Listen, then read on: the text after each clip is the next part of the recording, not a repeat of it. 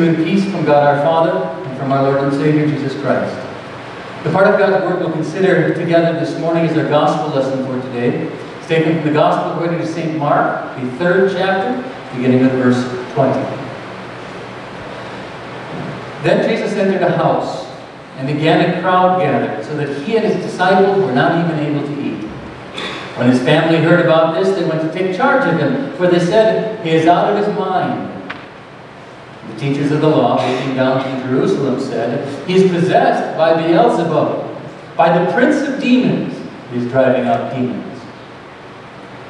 So Jesus called them and spoke to them in parables. How can Satan drive out Satan? If a kingdom is divided against itself, that kingdom cannot stand. If a house is divided against itself, that house cannot stand. And if Satan opposes himself and is divided, he cannot stand. His end has come. In fact, no one can enter a strong man's house and carry off his possessions unless he first ties up the strong man. Then he can rob his house. I tell you the truth. All the sins and blasphemies of men will be forgiven them. But whoever blasphemes against the Holy Spirit will never be forgiven. He is guilty of an eternal sin. He said this because they were saying he has an evil spirit. Then Jesus' mother and brothers arrived. Standing outside, they sent someone in to call him. A crowd was sitting around him, and they told him, "Your mother and brothers are outside looking for you." "Who are my mother and my brothers?" she asked. Then he looked at those seated in a circle around him and said, "Here are my mother and my brothers. Whoever does God's will is my brother and sister and mother." This is God's word.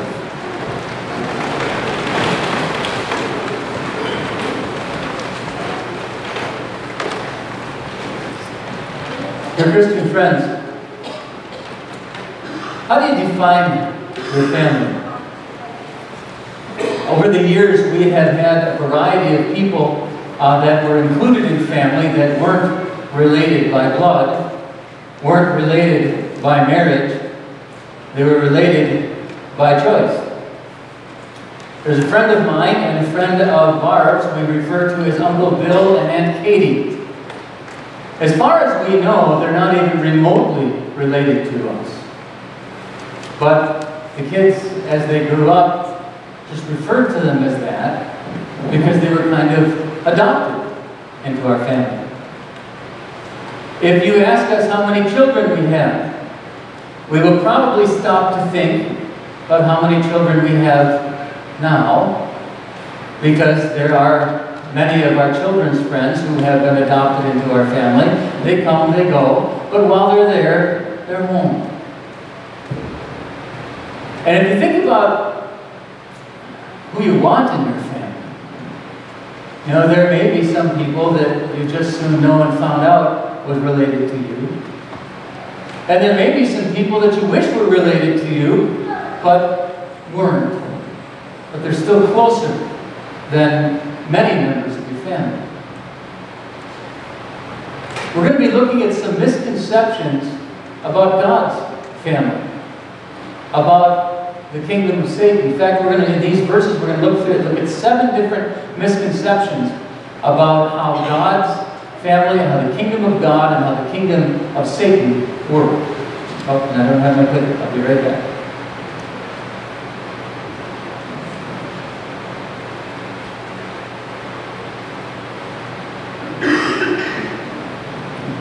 In the first verse, it says, "Then Jesus entered a house, and again a crowd gathered, so that he and his disciples were not even able to eat. And when his family heard about this, they went to take charge of him, for they said he's out of his mind." One of the things that Scripture is very clear on is that in the beginning of Jesus' ministry, in fact, even up to this point, Jesus' family did not believe. They thought about it, they'd heard about it, but they didn't believe. In fact, when they saw and heard about the things that Jesus was doing, look at the evaluation they made of the King of the universe. He's out of his mind. We have to go take charge of him because there's something not right. with Him. And if you think about the expectations that people have of Jesus, very often those expectations are unrealistic and downright wrong. Did you know that most people believe that Jesus teaches exactly what we want him to? That most people have the misconception that if somebody teaches something they don't like, something they disagree with, Jesus couldn't possibly have said that. And if we stand everywhere where Jesus does, people will tell us we're out of our mind. Because Jesus teaches us positive things. That He came and died for everyone. And there is a very common misconception that there are some people for whom Jesus did not die. There are some people who are just too wrong, too evil, too awful, that Jesus could not possibly love them, but He does. There are other things that Jesus teaches that are unpopular. He teaches us what sin really is. Not just what people think sin is, not just what people are comfortable in how to define sin, but what sin really is. That it is a sin to watch many of the movies that are out. Not because watching movies is sinful, but because the things that are contained in it are sinful.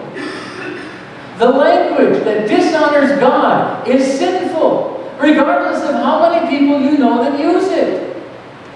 Breaking the 6th commandment, adultery, is sinful. Whether you're engaging in it, whether you're approving of it, or whether you're teaching people to watch it by what you watch on television. It's a sin. Homosexuality is a sin. Regardless of how many good and wonderful people that you know that don't believe it. And if we stand everywhere that God stands, people have the same opinion of us. In fact, if you are too fervent in your faith, people will try to fix you. If you say, I can't possibly go out tonight, there's church tomorrow morning, people will think there's something wrong with you. If you say, I'll have to call you back, we're having devotion. If you say, can we pray about this? If you say, the Bible says, if you say enough of that often enough, and you're not a pastor, people will eventually make the same evaluation of you that they made of Jesus. A very common misconception is that a Christian is not significantly different from everybody else. When in fact Scripture teaches that we really are. Our priorities are in an entirely different place. Our priorities are with God and His kingdom. The way that we treat each other is entirely different. We forgive, we accept regardless of where someone has been and what they have done. And we call sin, sin. The next misconception. The teachers of the law who came down from Jerusalem said He's possessed by Beelzebub, the world's opinion of Jesus. Did you know that there are many people who think that if we removed Christianity, there would be no more war, there would be no more hatred, there would be no more people who would exclude people? That they will actually blame the Christian church for starting wars. Now, I understand where they get that, because many people who call themselves Christian will use God as an excuse for all kinds of hatred, ignorance, and sometimes downright war.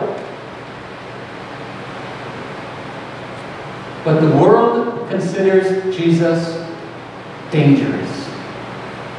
But many people consider Christianity undesirable for the same reasons that the Pharisees did. The same reasons that the teachers of the law did. Because what Jesus teaches removes their authority. Because what Jesus teaches is against what their sinful nature wants.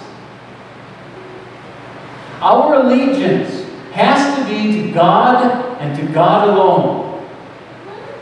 Any other allegiance, any other authority derives its power and its respect from our authority to God. So those in power cannot simply change the rules the way that they want to. They cannot simply say, well, now I guess homosexuality is okay because we said so. The world's opinion of Jesus is that he is dangerous. It is a very common misconception. The world's opinion of Christians is that we are crazy, or at least a little unstable. I have often wondered when that changed. A generation or two ago, if you did not believe that in Jesus Christ, if you were not a Christian, they questioned your honesty. Today, in many parts of our own country, they will question your honesty if you are a Christian. The world's opinion of Jesus is not positive, and it takes the power of the Holy Spirit to change it. So Jesus called them and spoke to them in parables. How can Satan drive out Satan? The kingdom is divided against itself, that kingdom cannot stand. The third of our 7 misconceptions today is that Satan is real. There are very, very many people who don't want him to be. There are many people who hold on to the misconception that Satan is not real, that the kingdom of hell is not real, that eternal condemnation is not real. When Scripture teaches very clearly that Satan is real, his kingdom is active and it is organized and it is effective, and hell awaits anyone without Jesus. Now I have to admit that I have trouble wrapping my head around eternal condemnation. I cannot conceive of winding up there, being there for all eternity, without hope. But that just drives home how important our mission is. And our mission is more than just to show up in church once in a while. In fact, it's more than just to show up in church every Sunday. Our mission is to live our faith. To live it personally, to know that Jesus Christ died for me, cleaned me up, made me his own, and to share it. Because God has chosen us to spread the message of life. Because we only have this world to get the message. Have the Holy Spirit touch and change our hearts and change our eternity. Because, contrary to a very common misconception, hell is real. And it awaits everyone who does not have Jesus Christ. The fourth of our misconceptions says, in fact, no one can enter a strong man's house and carry off his possessions unless he first ties up the strong man. Then he can rob his house. The first word that I want to focus on here is possessions. A very common misconception is that Jesus came to fix a few of my bad habits. That Jesus came to change me so I can be a better person. That I'll still essentially be the same, but as a Christian, I'll be better than I was. When reality is, what Jesus came to do is take us from being entirely enslaved and a possession of Satan, entirely a prisoner in the dungeons of hell, and bring me to life. And grant me freedom, that there's nothing I could have done to achieve myself. Who I was born, is a possession of the devil. He owned me. He owned my thoughts, he owned my words, he owned my actions. He owned my present, he owned my future. Until Jesus Christ came and set me free. So when Jesus went to the cross, it was not just a sacrifice to show us about sacrifice. It was to bind up Satan so that he could free us, that he could take us out of his house and bring us to the home that we love. A very common misconception is that we're not all that bad, when in fact we are. We are born completely and utterly sinful, and only God can change that. The fifth of our misconceptions is the unforgivable sin. I tell you the truth, all the sins and blasphemies of men will be forgiven them, but whoever blasphemes against the Holy Spirit will never be forgiven. He is guilty of an eternal sin. There are many groups that will say, you know what, if you say, I blaspheme the Holy Spirit, that you are now irredeemable. You cannot be saved. In fact, that's not true. If we look at this in context, if you look at what is happening here, Jesus is preaching, He is teaching, He's working miracles. The problem that the teachers of the law had was that they didn't want Him to. Remember what they accused Him of? By the prince of demons, He is casting out demons. And Jesus here is warning them about how close they are to the unforgivable sin. The unforgivable sin is willful unbelief. The unforgivable sin is that no matter what God says, I will not believe it. It is hardening your own heart against the gospel of Jesus Christ. Now they were close, because they were hardening their hearts against what Jesus was doing. And Jesus says, you can get past that. But if you blaspheme the Holy Spirit, if you will take anything that the Holy Spirit says, the message of the gospel, the message of Scripture, and say at the beginning, no matter what you say, I will not believe it, I reject it utterly, then you are lost. Because the only source of faith is the Bible. And so the unforgivable sin is not a phrase that someone would say. It's not a deed that someone would do. It's a hardened heart where they refuse to listen to the gospel. There are people who ask, have I committed the unforgivable sin? And the fact that you would be concerned about it guarantees that you have not. Because a hardened heart is incapable of being concerned. A hardened heart is incapable of being interested in the things of God at all. The unforgivable sin is rejecting willfully the work of the Holy Spirit. The sixth of the misconceptions is the rights that we have as generational Christians. Jesus' mother and brothers arrived, standing outside. They sent someone in to call her. And then there was the crowd was sitting around, and they told them, your mother and brothers are outside looking for you. There are people who believe that because their family is Christian, therefore so are they. Now, there were people here, Jesus' family, his mother and his brothers, believed that because they were related to Jesus, He owed them something. That when they called, He had to come. The only way that we are members of God's family is by faith. By the faith that God created in our hearts. Not the faith that He created in the hearts of our parents, or of our brothers and sisters, or of the people that we hang around with. It's our own heart.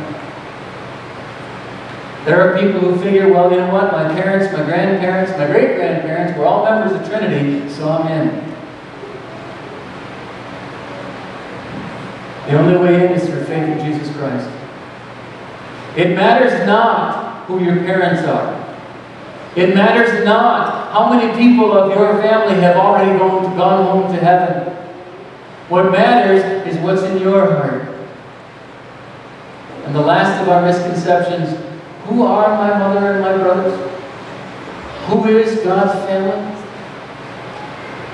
Only people who believe. And you notice how Jesus describes that. He looked at those seated around in a circle around Him and said, here are my mother and my brothers. Whoever does God's will is my brother and sister and mother.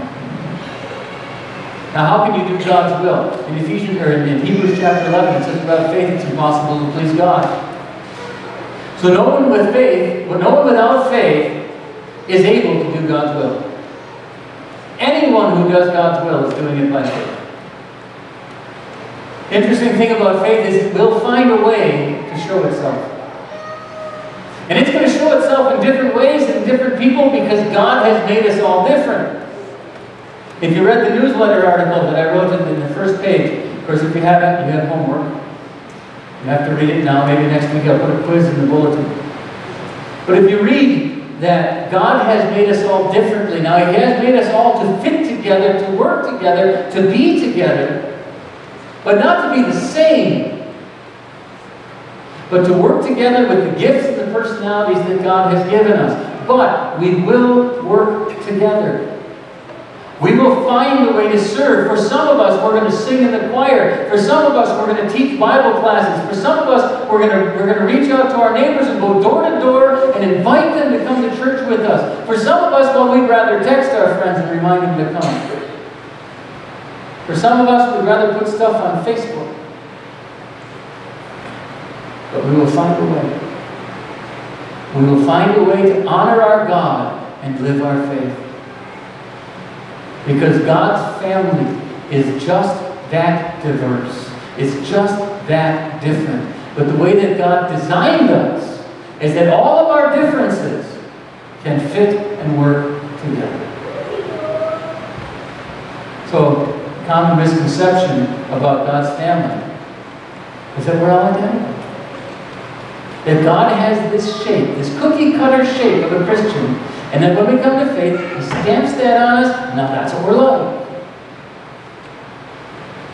But God has made us His family, His way, in the way that He has designed us. And without being in the family, we're lost. Because Satan is very real. And hell is very real. And the only way home is through Jesus Christ and Him crucified. Amen.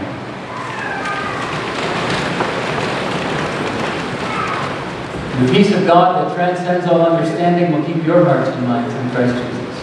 Amen.